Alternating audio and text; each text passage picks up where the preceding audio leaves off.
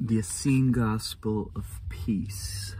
Now, you know me, I'm into books that actually elevate your consciousness, that actually have magic contained in them. I'm into books that actually are worth my time and effort. This book right here is worth your time and effort because it tells you the truth. And the truth is that you haven't learned anything if you haven't really heard what Christ had to teach about. What Christ had to teach about is the love you have for your mother. How often do you hear in Christianity and other practices, referring to the mother, referring to the divine goddess that is this planet, this womb we are currently embodied upon? How often do you hear Christian people provoking the idea that it's only male dominance? I am a deep lover of Christ myself, and to hear him himself speak so highly of the mother is an inspiration. It's a healing factor. He also tells you you shouldn't eat meat in this book too, Christ himself, but then again, we're all eating turkeys and whatnots on Thanksgiving to praise God. But that's another story. I'm not here to judge you. I'm just here to say that there's a level that people just ignore when it comes to the truth, and it's so blatantly obvious, but I'm just in an interesting mood today, but I want to read you some of the Essene Gospel of Peace. Your mother is in you, and you in her. She bore you, she gives you life. It was she who gave to you your body. To her you shall one day give it back again. Happy are you when you come to know her in her kingdom. If you receive your mother's angels, if you do her laws, I tell you truly, he who does these things shall never see disease. For the power of our mother is above all, and it destroys Satan in his kingdom, and has rule over your bodies and all living things. The blood which runs in us is born of the blood of the earthly mother. Her blood falls from the clouds, leaps from the womb of the earth, babbles in the brooks of the mountain, flows wide in the rivers of the plains, sleeps in the lakes, rages mightily in the tempestuous seas. The air which we breathe is born of a breath of our earthly mother. Her breath is azure in the heights of the heavens, sows in the tops of the mountains, whispers in the leaves of the forest, bellows over the cornfields, slumbers in the deep valleys, burns hot in the desert. See, this is Christ speaking to those who are suffering, teaching them the true path to the Father, telling them that if you want to truly be one with your Father, which most people who speak of Christianity are trying to get in alignment with Christ and his Father, they overlook the mother. They continue using nets to catch the fish that destroy the ocean, which is part of our mother. They continue to destroy the trees and forests and relationships so they can write their pretty little books on paper of our mother, So it's to understand the two sides, and have a full balance to what it is we are doing. Should you fail to keep but one of all these laws, should you harm but one only of all your body's members, you shall be utterly lost in grievous sickness, and there shall be weeping and gnashing of teeth. I tell you, unless you follow the laws of your mother, I can in no wise escape a death. And he who clings to the laws can in know of his mother, to him he shall his mother cling also. She heals all his plagues, and he shall never become sick. She gives him long life and protects him from all afflictions, from fire, from water, from the bite of venomous serpents. Your mother bore you, keeps life within you. She has given to you your body, and none but she heals you. Happy is he who loves his mother and lies quietly in her bosom.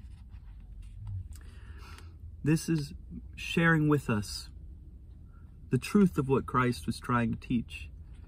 Your heavenly Father is love. Your earthly mother is love. The Son of Man is love.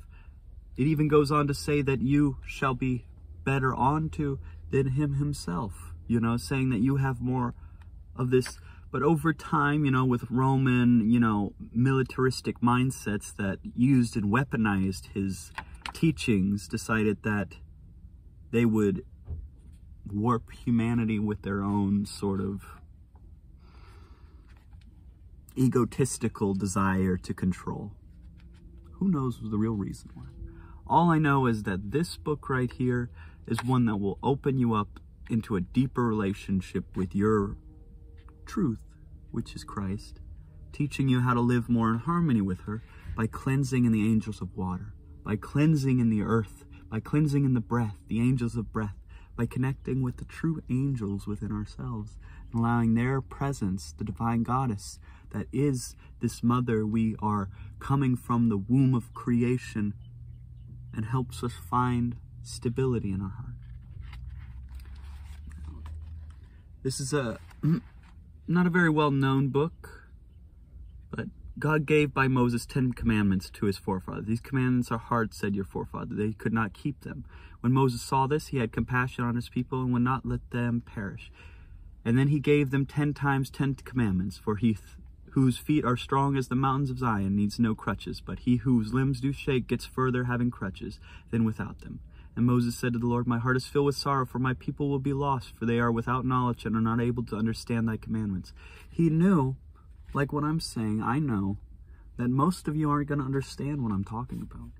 This is really living in harmony with agapic angelic love. It's hard to do, you know. It's not easy to have compassion for even the worst of kind of people, you know. The worst, it's easy to have that hatred fester in one's heart, instead of upwelling a deeper mirror of relationship for that person who is going through suffering and causing anguish to others because they're living in anguish themselves. So, this is living in that light. This is a book that I recommend. I don't know who this guy is, but he apparently rewrote what the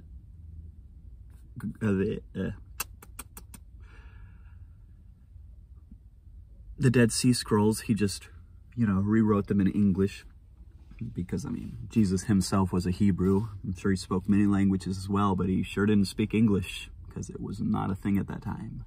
So to understand Christ means you have to understand that his words were in a different language from what I'm speaking to you right now in this English babbling Babylon of consciousness. If you want to have one that opens you up to a new perspective of what this piece can be, this, I'm sure you can find a PDF of some sort, find it online of some sort, or whatever you're going to do. But Edmond Bordeaux szekely. Definitely highly recommend. You know, as I said, I'm in a little bit of a mood today. I have so much love for my mother, and I see so many people treating her with disrespect and harm, and it's upsetting sometimes. So I hope you can bear with me. You know, my heart is here with you, that I love you guys, that I pray for you guys, that I pray for the mother, that I pray for the health of our mother, that we may realign with her virtues and her angels and come into a deeper relationship with the spark of health for this planet. If you do your mother's laws, just taking care of your mom, this planet, then the sky, the heavens, will look fondly upon you regardless if you ever focus on that or not. So, all the blessings onto you. Shine brilliantly this life. Forgive yourself, forgive me, forgive others, and open yourself up to the breath, the angels. You all stay radiant. Aloha. Namaste.